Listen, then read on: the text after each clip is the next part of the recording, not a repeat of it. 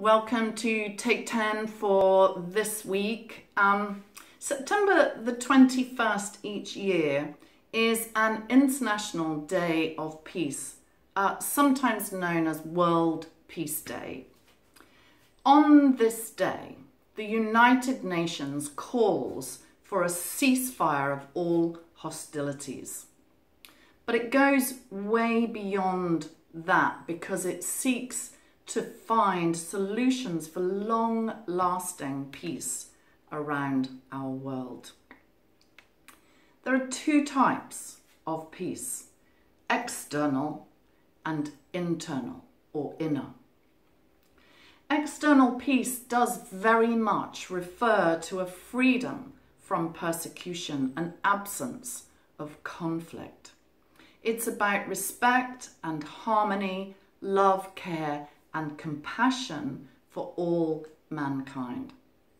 It's centered around an ability for us to coexist despite our differences. This year's theme for World Peace Day has an added focus of making peace with nature, caring for our natural world. Martin Luther King once said, "If we are to have peace on earth, our loyalties must transcend our race, our tribe, our class, our nation. And this means we must develop a world perspective." One of the things that I love about Table Talk, which is a weekly activity I run, is to witness the formation of deep, meaningful and long-lasting friendships between students from vastly different backgrounds, cultures and religions. Students have said, Table Talk is the perfect opportunity to meet new people, to make friends and learn about new cultures. I have learned a lot about other cultures, and I've made friends from around the globe. Table Talk has taught me to respect other cultures and religions. External peace is only possible if we are truly willing to embrace our differences. Inner peace, rather than relating outwardly to society, is something much more personal. It is a state of mind, body, and soul.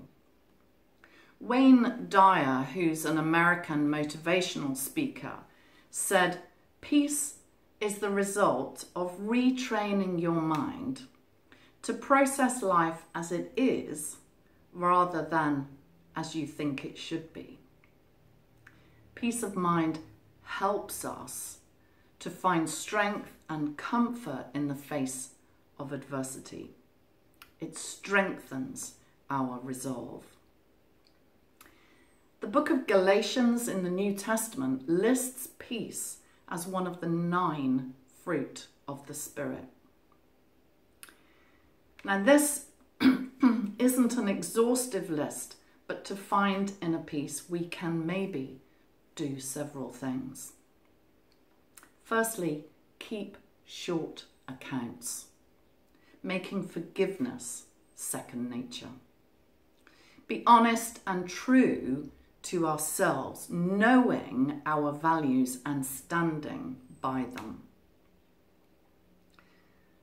Paying attention to the things we can control and letting go of the rest. Seeking to serve others, not only is this rewarding, it helps us to look beyond ourselves and our own concerns. Cultivating a grateful heart and practicing gratitude daily. Taking care of our physical well-being in the form of eating well, getting adequate sleep and exercise. Taking time for self. We cannot effectively care for others unless we care for ourselves. Setting healthy boundaries around our time our energy and our relationships. Cultivating good friendships and a healthy support network that we can call on in times of need. Slowing down, decluttering, simplifying life even by the smallest degree, and not allowing the words and actions of others to destroy our inner peace. As we prepare to enter a new academic year, I hope and pray that you will know both internal and external peace. Bless you.